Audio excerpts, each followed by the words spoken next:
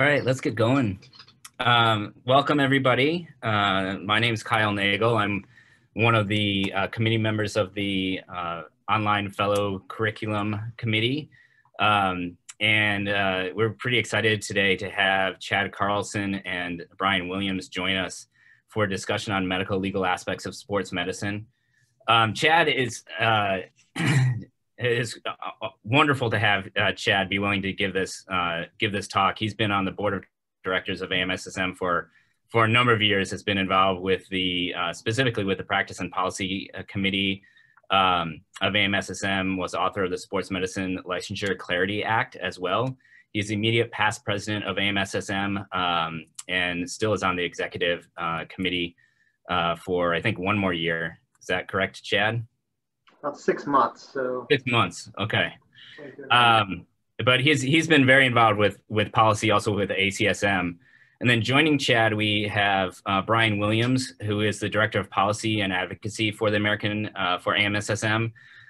He works with the Practice and Policy Committee, AMSSM leadership to lead the AMSSM policy and advocacy efforts in each state, as well as Washington, D.C. He has served in similar roles for a number of other organizations, National Center for Policy Analysis, American Public Health Association, and has also worked on congressional staffs for a number of representatives and senators in the past. So together, they're going to take us through a discussion of medical legal aspects of sports medicine.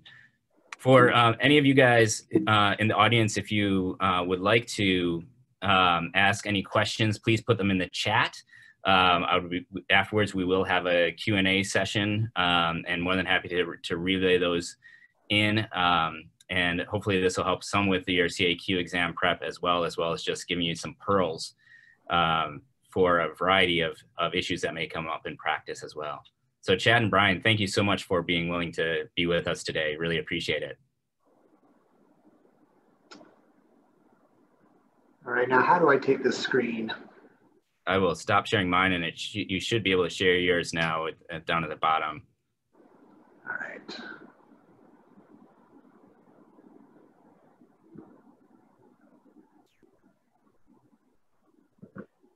You see that okay? That's perfect. All right. Well, and I want to just take just a second to thank everybody because you all gave me a chance to actually wear a tie again, which has been a long time in coming, and I'm just pleased that I was able to remember how to tie the knot. So I'm glad to be here. It's always good to have an opportunity to speak to physicians in training. I think that it's the responsibility of those of us who are more seasoned to try to help you along and smooth the way in ways that we can. So I'm happy to do this, and hopefully you'll learn a little bit from what we're going to talk about today. I was asked to speak about sports medicine and the law. That's a pretty broad subject, so I'm going to try to keep this as relevant as I can along what I think might be relevant for you. I'm going to stay away from the obvious stuff, so I'm not going to get into don't sexually abuse your patients, that sort of thing. We're going to try to break down things that you will experience in the course of your medical career and what sorts of things to think about, particularly as you start to take on more responsibility in the course of your job.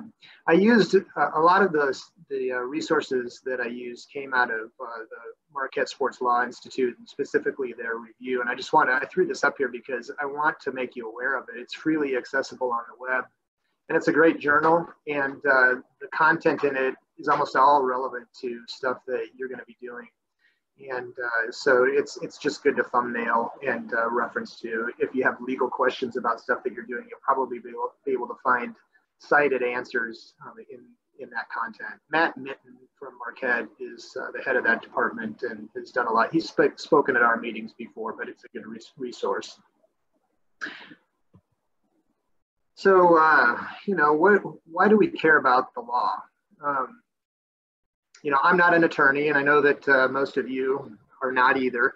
I think that, first of all, we need to remember that we need to be positioned to do our jobs the best way that we can. And part of that is that we do have a duty to be informed. My kids are all classically educated, so they take Latin, so I cleared my pronunciation of this with them, but there's an old Latin phrase that says, ignorantia juris non excusat. And that means that ignorance of the law is no excuse. That's important because you're responsible for the law, whether you realize it or not, realize that it exists. First and foremost, why is it important to follow the law? Well, first of all, you have a duty to your patients, and that duty is really, it has to do with providing the guardrails for society to function properly. These rules, if we're going to take for a given that the law is good, and in most cases it is, these laws exist for a reason. And you'll see this as we go through this. Most of the time, the laws that exist have their basis in mistakes that have been made. And so, it is part of our duty to our patients is to abide by the laws that are in front of us. But there's also a duty to self, and outside of just self-interest and self-preservation, because of the fact that most of these rules exist to protect the public and to make things better. If you're aware of them, in most cases, it'll make you a better doctor. And so keep this in mind as we're going through this. You don't want to be the one that's making the mistake that leads to a law that ends up serving others. You want to learn your lesson from the mistakes of other people. I just finished the licensing process in the state of Texas because of a business venture that we're working on. And part of that state's process is that you have to take a written exam in the law in Texas as pertains to medicine. It's a hard exam, and it got me thinking that I don't think that that's a bad thing. I think that it's actually important for you to consider the law in your own area as it touches on what you're going to be doing professionally. And so I'd encourage you, once you know where you're going, to spend some time thinking about this and just making yourself aware of the laws that are specific to the state that you're in. So this talk, we're gonna just walk through some common clinical and practice scenarios, and we're gonna look at some of the legal issues surrounding them and then try and figure out what's applicable to you. In terms of sports medicine, I think that it's important that you realize that if you're taking care of athletes that are visible in the public eye, that you're exposing yourself to more liability than you would be if you were doing something else. And so that's evidenced by the fact that litigation related to sports medicine continues to increase year on year. And so, there's a fun aspect to doing what we do with athletes on the field, but we also have to keep in mind that we need to watch our backs too. When you're responsible for the care that goes on a field or in the locker room, you need to just keep in mind that if something comes up, whether or not you are adhering to the accepted standard of care is going to be vital to whether or not you're able to successfully defend what happened. And then it's important to point out that the standard of care does vary from place to place. There's not really a national standard of care in most cases. The standard is both regionally and nationally established. So for instance, the type of program that you might have to mitigate heat risk might look different in Miami than it would in International Falls, Minnesota. Or if you're working on COVID safety protocols in an area where there's almost no penetrance of the disease, it's going to look different than if you were in New York City in April. So, being aware of your surroundings is important, but using some uniform standards is also, knowing what the uniform standards might be that you might be responsible for important too. And honestly, figuring that out, there's a little bit of an art to it. But when if you're in a position where you're being asked to set something up for your employer or for or a university. Any kind of written policy and procedure that you put together ought to be created with these standards in mind. And so things like, what is the hierarchy of care for athletes that is going to be optimal? What's the chain of command look like? Does the athletic trainer that's working with you report to the physician, or does that athletic trainer report to the athletic director? What are minimum staffing expectations for event coverage? When you're looking at safety protocols and trying to decide what's best, these are going to be location specific as well. According to the venue that you're in or the place of the country that you're in. Again, if we're talking about heat risk, it's going to look different in one area of the country than another. And again, we've kind of touched base on this, but these procedures need to have some flexibility based on changing conditions as well. So COVID's a great example. The disease fluctuates in terms of prevalence at any given time, and so your behavior around that may look a little bit different depending on what's going on at any given time. So I thought I'd start with Good Samaritan laws. I think it's important to say that these laws. The first question to be asked, I guess, is is this an anticipated or an unanticipated event? These laws mostly apply to the provision of emergency care only. They vary by state. So for those of you who don't know, Good Samaritan law is it's a law that provides some level of immunity for Good Samaritans who come to the aid of somebody in an emergent situation who's been injured or is in need. What you might not know is that most states don't require you to go to the aid of somebody in distress, but some do. I've listed a few there: Minnesota, Rhode Island, and Vermont. So that's important to know. But in the end, so we'll talk in a minute about what constitutes a duty to care. But this sort of evidences back to the fact that you really need to know your state, the laws of the state that you're in. Hopefully most of us would want to go to the aid of somebody that was in need, but as to whether you have a duty or not, some states do vary. Keep in mind that if your patient is unconscious, there's implied consent almost uniformly. If the patient's conscious, it's important that you ask for permission to treat. Unless it's a child, then you're given leeway. Again, is this anticipated or unanticipated? Why is that important? Well, most laws don't protect you if you're acting in the context of your job. So even as a volunteer, as a team physician, you may end up having to defend your actions, even if you're not compensated. This Weiss versus Pratt case was a case where an orthopedic surgeon was covering a football game. A player went down with symptoms of neck pain on the field. He was clinically cleared on the field, taken out of the game, and then I believe discharged home, ended up having a spinal cord epidural hematoma, and then developed some permanent upper extremity weakness. The physician was sued.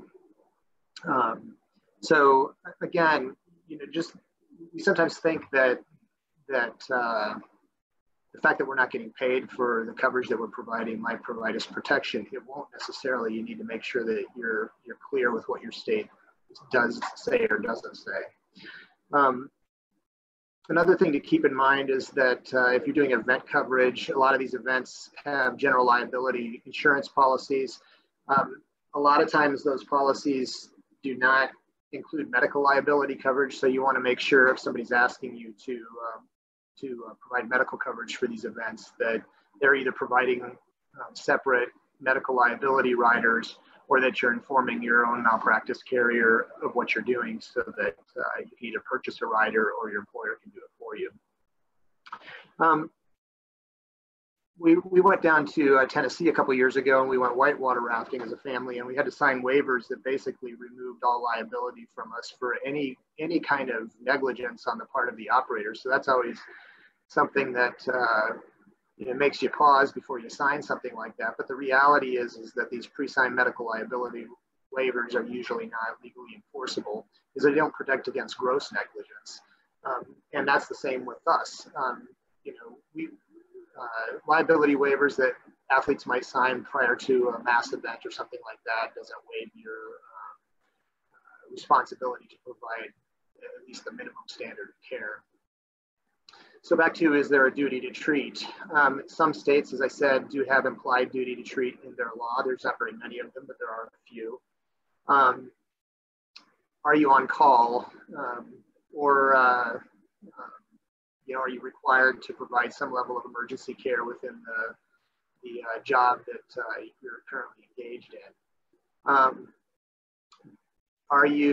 Is the person that was in an emergency situation already your patient? There's the issue of compensation. If you're not compensated for on the field care, I don't think it doesn't necessarily completely eliminate you from liability. But if you are being compensated for it, generally that will be considered as removing your protection. And I think you have to be careful about accepting even items with minimal value because that could be considered as a form of compensation.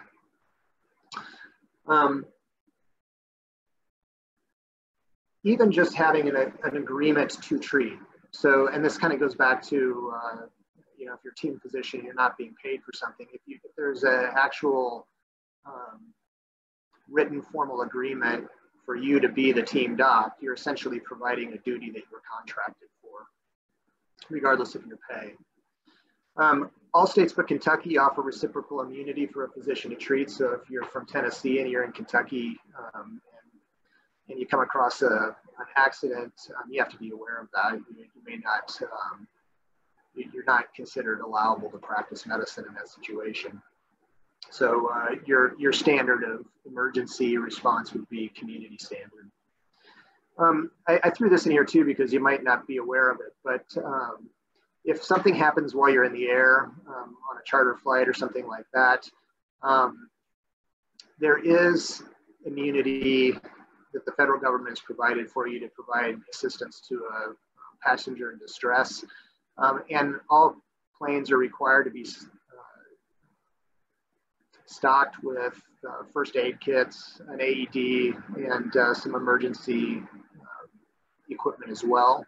And not only that, but all the flight crews are trained in CPR, and there's always a ground communication system that will connect you to an on-call emergency physician. So you'll always have somebody to kind of walk you through the management of whatever is going on if in fact a situation like that arises.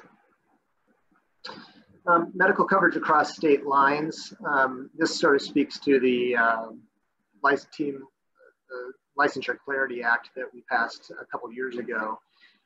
What that was basically, there had been a patchwork of state laws regulating what was allowable for a physician who was crossing state lines with the team and what their status was in terms of care of their team being allowable.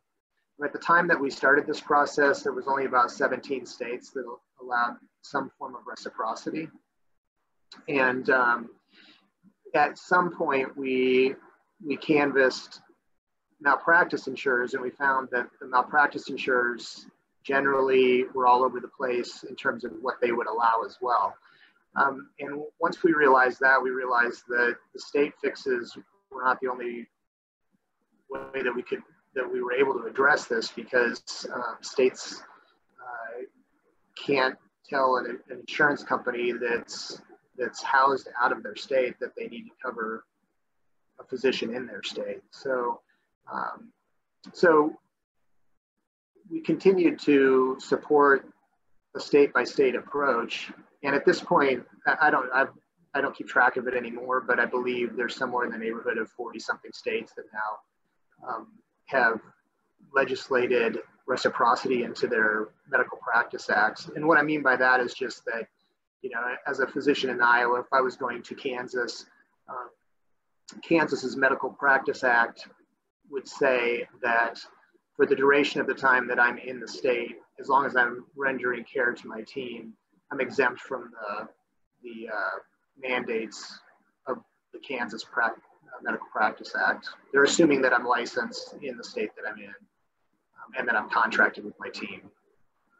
The Sports Medicine Licensure Clarity Act simply blanketed this nationally, and it also addressed the issue with malpractice. So the requirements to be triggered by that bill are that, one, you have a contractual agreement with your team, and that two, you've notified your malpractice insurer prior to crossing state lines with that team. And as long as you are doing that, we believe that you're clean from a malpractice standpoint. Pharmacology issues are implied when you're going across state lines too. It's important to keep in mind that there are dual, we live in a federal republic, so there's dual sovereignty at any given time, especially when it comes to medicine. And so the transportation of controlled substances across state lines, it invokes both federal and state authority. And so you have to be aware, again, of state-based rules. But in general, controlled substances can only be dispensed from locations where you have the authority granted already to dispense them from. So that's a no-no to take really any form of controlled substances on the road with you. So you need to consider pre-dispensing these to your patient prior to travel if somebody really needs something like that, or you need to have an arrangement with the visiting staff wherever you're going.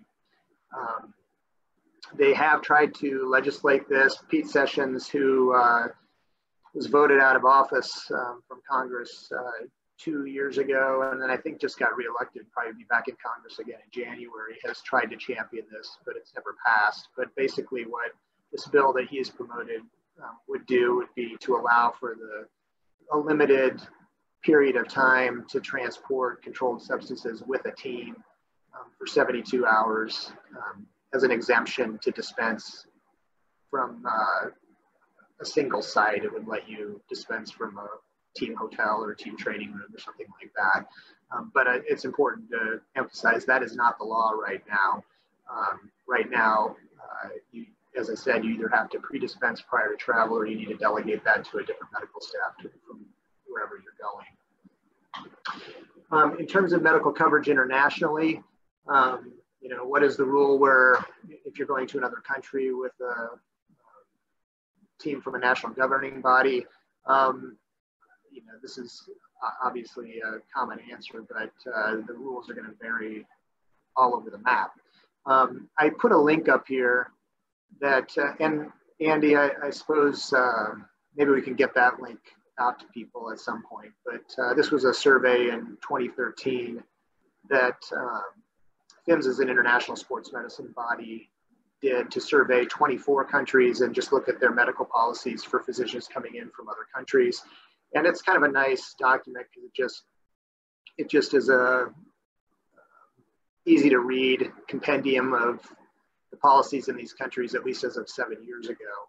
But the point is that you do need to be aware of the policy of the country that you're going into, because it is going to most likely vary. FAMSSM recommends the approach taken by the World Rowing Association. This organization requires physicians to submit material for credentialing through their NGB. And so because that approach is then uniform, they're able to take the list of the physicians that are covering for them and use that to demand waivers for temporary licensing requirements from any country that wants to host the World Championships for, in this case, rowing. And so for those of you who either are already involved with care of an NGB team or might in the future, that's something to pay attention to. And I think that approach does make sense, because in the absence of uniformity of international law, it's one way to give the host country some idea that there's a certain and specific medical standard that's being held to on the part of the physicians that are coming in to provide coverage. I don't know if you remember Wes Leonard, but Wes Leonard was a basketball player, a high school basketball player in the state of Michigan, who it's been several years ago now, but he was playing in I think the last regular season game of his high school season, and he scored a layup to go ahead and win the game, and was hoisted off by his teammates to the center of the court, and then a minute later collapsed. He had right ventricular dysplasia, and he ended up dying. And I threw this up there just because this is an example of where chain of command wasn't really properly considered. And so, once he went down, the emergency response that was triggered was inadequate. There was a nurse on duty. There was a nurse in the stands. She found the principal. The principal ran back to where he thought the AED was. It wasn't in its proper place on the wall. They rummaged around. I believe they couldn't get into it was in the nurse's office, and the nurse's office was locked. They finally found it buried under some stuff in that room, got it out into the gym, got the pads on him, and then found out that the battery was dead. And so, again, just a sort of a chain of errors that didn't cause his cardiac arrest, but arguably contributed to the outcome. Think about these sorts of things when you're setting up your systems to provide emergency care, because, and we'll talk about this, there's a duty now to anticipate this. I think that's pretty well established in the law. This Kleineck versus Gettysburg College involved the death of a lacrosse player, and at the time, and remember what I was talking about, that most of these cases arise and laws from them arise because of mistakes on the part of a school or a provider. But at the time that this athlete went down, there was no trainer or student athletic trainer on site. There was no coach present. He was trained in CPR. This was 1993, so there was no phone present on site. And so this case is generally agreed to have established that risk to a student athlete participating in their sport is foreseeable. That's important. So you have to think about the fact that these sudden cardiac events, arrest events, or heat injury or head injuries, things like that, they're an inherent risk of participation in the sport, but they are foreseeable. You can't claim that you didn't have systems in place because you just didn't think that the chances of it were happening were high enough. And so institutions have to anticipate this, and they have to take appropriate precautions, including now appropriate emergency action plans. And so, organizing this process and documenting the process, and again, going back and making sure that the process is anchored in what we know is the appropriate standard of care, that's on whoever's responsible for putting this together. Always document all care provided to your injured athletes. So the law at the time that this athlete went down was that they were supposed to have an AED within, actually wasn't the law, it was the State High School Athletic Association's policy that they were supposed to have an AED within 3 minutes of the athlete at any given time. And I liked this news report because it showed an overhead view of the campus and where the athlete went down and where the different AEDs were supposed to be. And the protocol just, again, wasn't being followed. So you can have an emergency action plan, and it can be, on paper, can look tight, but you have to make sure that everybody's aware of it, first of all, and that it's being followed. And you're not always going to be on site. You're going to have people that are basically running this for you at times, especially during practices and things like that. And it's in your legal interest to make sure that the protocols that are put in place are actually being adhered to. So when you're putting together your emergency action plan, you need to think about, again, things like what's staffing look like at times where there aren't games going on, but there are sanctioned activities going on. Is there a trainer present or not? If not, does the coach that's present know CPR? Where are the AEDs? Where is safety equipment? Is it within a reasonable distance, meaning, you know, in this case, within 3 minutes or less of where that athlete is? Are there communication pathways set up? Keep this stuff in mind, because this stuff ultimately, again, because you are considered legally to have a duty to anticipate these problems, is going to be your responsibility.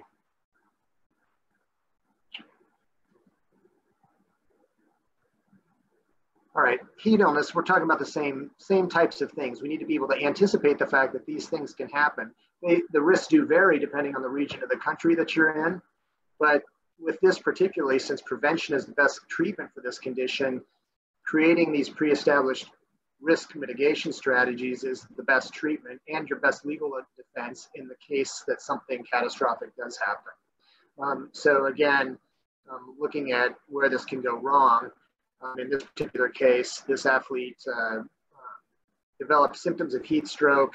The physician on duty was unavailable. No medical providers were called until the athlete had actually been unconscious for an hour and a half. And medical care wasn't even begun until 2 hours after the athlete became ill. That's obviously not how we're trained. And I think I'd like to say that that sort of thing probably wouldn't happen again, but you just don't know.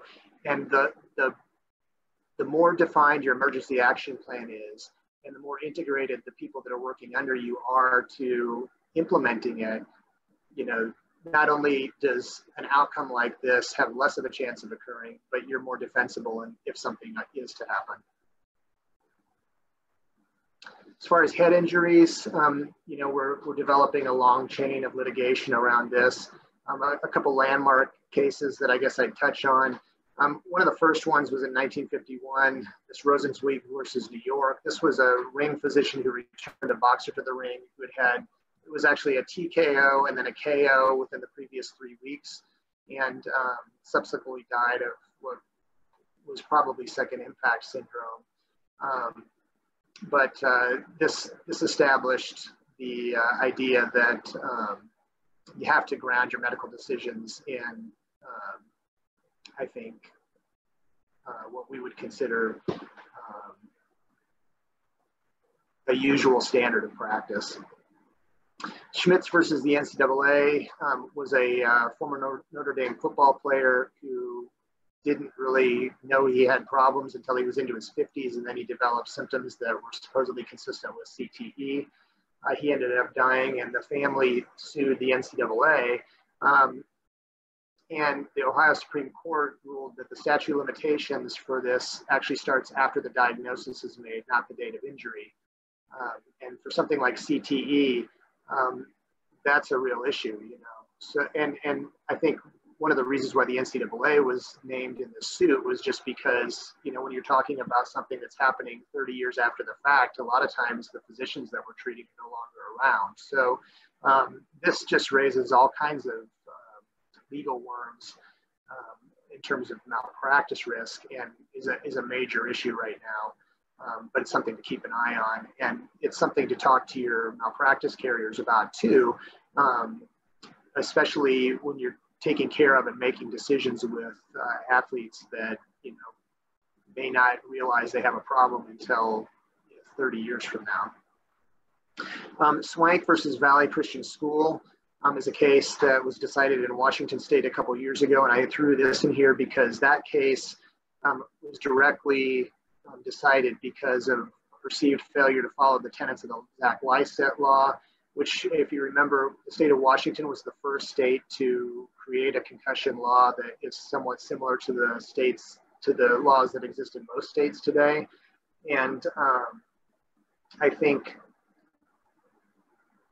even though you can't translate a decision by the Washington courts into other states, you can anticipate that other states may rule in similar ways, which is that the failure, that the law itself creates an implied cause of action, and that when we're talking about these state-based laws where you have to remove an injured athlete from the field of play and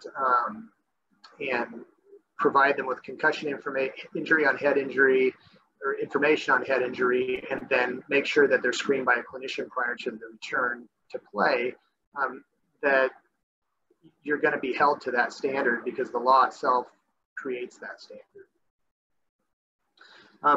You're starting to see some litigation now against organizations. I spoke briefly about the NCAA being named in that suit. Arrington versus the NCAA was a class action suit that was settled last year. This is important. Historically, the NCAA has not had a legal relationship with individual athletes. So the NCAA doesn't have a duty of care when it comes to decisions it makes and a legal effect with regard to any given athlete.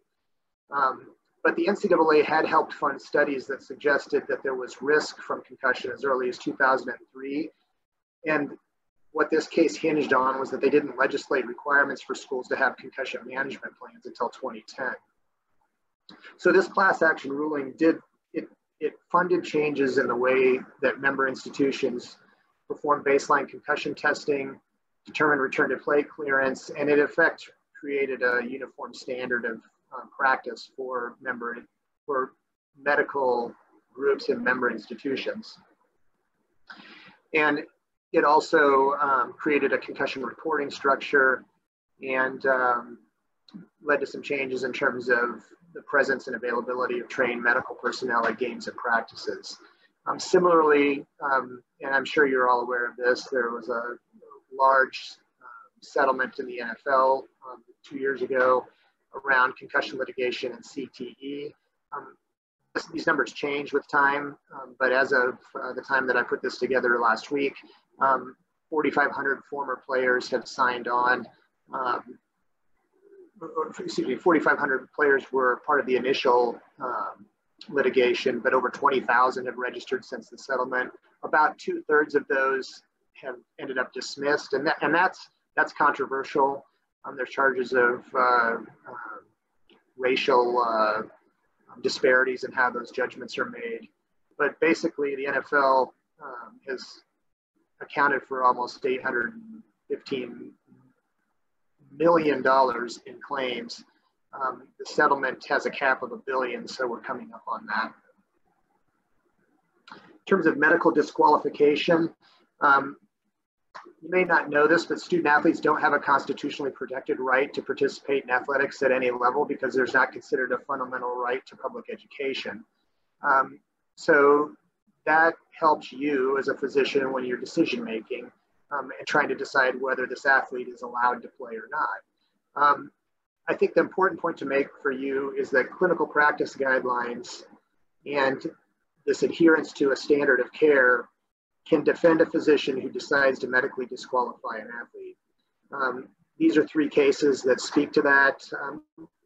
I believe most of us are aware of Knapp versus Northwestern. Nicholas Knapp was a basketball player who had been recruited and signed with Northwestern, and right before he went to Northwestern had a sudden cardiac arrest. He was revived on court, but never played at Northwestern. Went through multiple appeals. The school declined. He was found to have hypertrophic cardiomyopathy, and the school declined to allow him to play. He sued, he lost, he ultimately transferred to another school. Pahulu versus University of Kansas was an athlete who had a cervical canal stenosis, and he had an episode of transient quadriparesis on the field.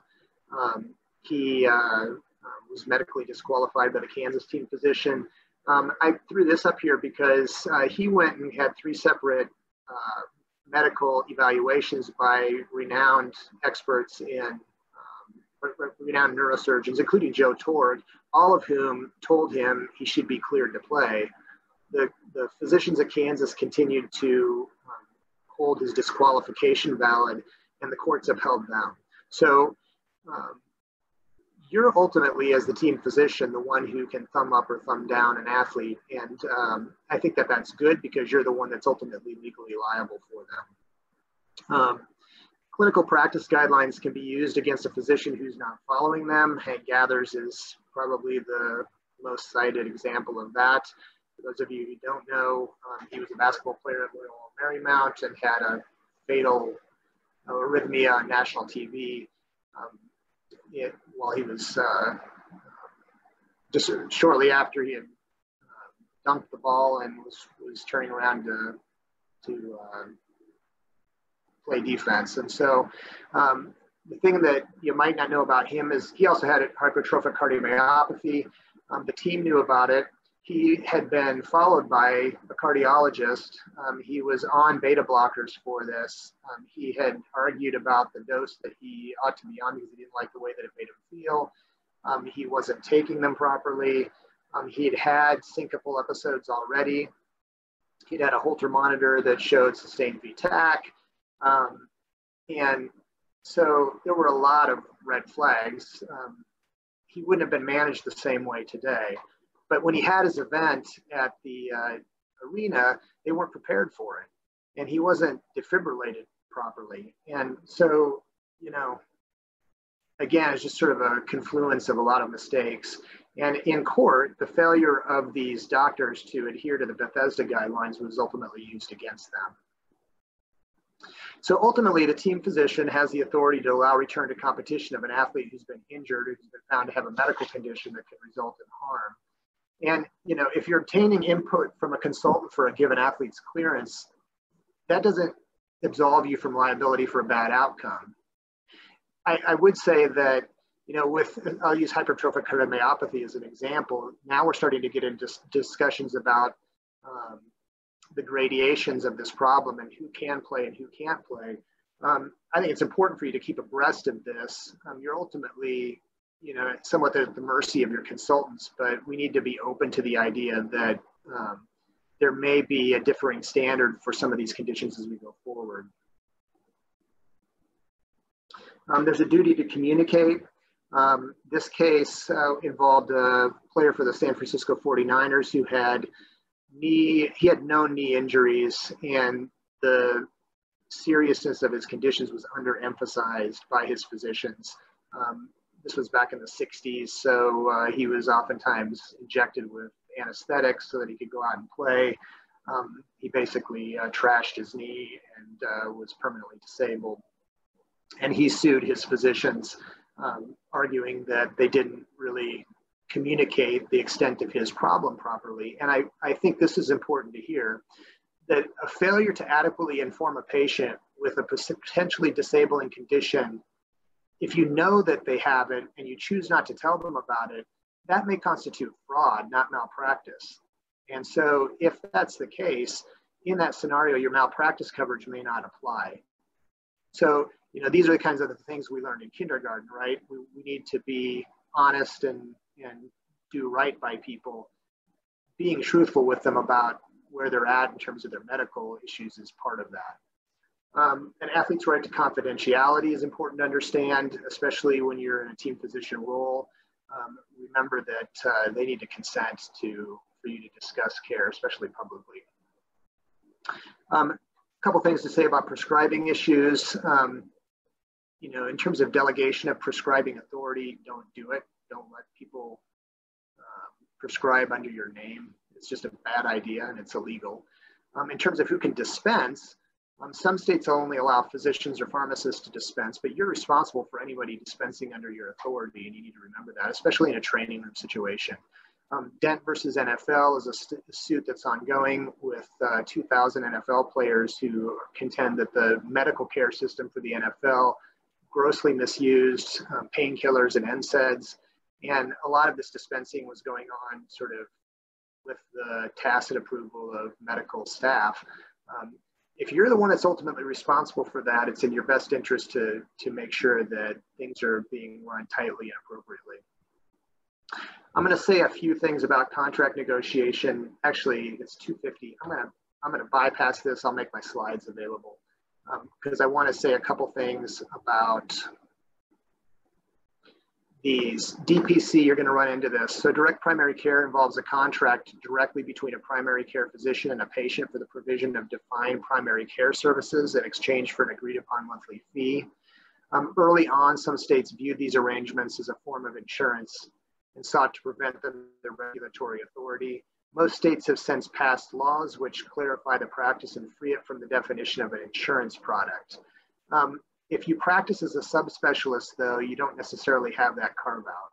So if your sports medicine practice is not primary care in the traditional sense, then these sorts of arrangements may not be legal. Florida is the only state that really is sort of wide open in terms of what it allows. This is something that I think that as a society we got to work on, because I think with the way that things are going today, it's important for us to try to preserve as many revenue sources for members as possible, and direct revenue from patients that physicians want to contract with is one of those. In terms of corporate practice of medicine, each state has a definition in the law of who may practice. The original intent of these laws was to protect the public, and they historically also protected physicians. The problem is that most states have allowed exemptions to these over the years, and so hospitals and insurers are probably the two biggest examples of who can employ physicians. And so in states with these broad exemptions, these statutes now put physicians at a market disadvantage. They limit independent practices from care integration and make them compete with hospitals or insurers for patients and physician partners. Another approach for our organization, I think, to take is to try to work on legislation to allow more leeway in business partnerships between physicians and non-physicians, so that we can better integrate care as private providers and compete in scope with hospital systems or large health systems. A couple points about telemedicine. COVID-19 has obviously expanded this greatly. It's important for you to remember that there are not two legal standards for in-person visits and telemedicine visits. And it's up to you as the evaluating physician to determine where that line is. If it's obvious to you that you're crossing that, you need to pull back and recommend that that patient come in for a physical exam. And also know what your state malpractice carrier have to say about seeing your own patients if they're in another state. Generally, I believe that if you already have an established relationship with it, that most states view that favorably, but you need to check with your own state and make sure that you're not afoul of the law. As far as your job in social media, again, never post anything that you wouldn't be comfortable sharing with your employer. The law is pretty well established that the First Amendment does not expressly protect you from the consequences of your own expression. So if you disparage your employer online, or if you just make some half-brained comment that your employer feels like sullies their reputation, they do have the right to fire you. Remember that you represent your employer at all times, whether you like it or not. Your actions away from work may expose you to discipline or loss of your job. And employers can be held liable for your posts if they're harmful, which is sort of what the reasoning for these laws go back to. Kyle, I'm going to open it up for questions because I'm running late. Thanks, Chad. That was awesome. If anybody has any questions, feel free to pop them into the chat. Andy and Brian Williams already put in a couple links in there to things that Chad referenced. Chad, I think you actually got to one of the questions that came up earlier already in terms of what are the next steps for advocacy. What do you think as far as what can regular physicians do to keep abreast of how those next steps are going and potentially help with those? Well, the easy answer to that is get involved with the Practice and Policy Committee through AMSSM. And if you look on the website, there's a state-based graphic of the United States. I believe we still have that, don't we, Andy? Where you can look by state and see what is germane to the state that you're in. But the Practice and Policy Committee is going to be the committee that is considering most of what we're talking about, and a lot of stuff that we haven't talked about, all stuff that's relevant to your practice. And again, keep in mind that committee involvement in AMSSM is open committee. And so each of you have the right, and I'd say the responsibility to kind of help with whatever your area of interest is in AMSSM. And if you have an interest in promoting certain public policy, then that would be the group to get involved with. And Brian is the guy that really is the resource for us in that area. One thing you guys, you mentioned a number of times was just being aware of what your specific state laws are. And maybe Brian, you might have an idea of this too, but for both of you guys, what's the best way for our young physicians, particularly ones who are potentially moving to a new state to practice, to learn what those specific state laws and rules are? How would you suggest that they navigate that? Are you asking me? I would go to the state medical society. If you're going to set up a practice in a state that you're not in right now, the best thing I can do, and Chad may correct me on this, is just get in touch with the state medical society of whatever state you're moving to.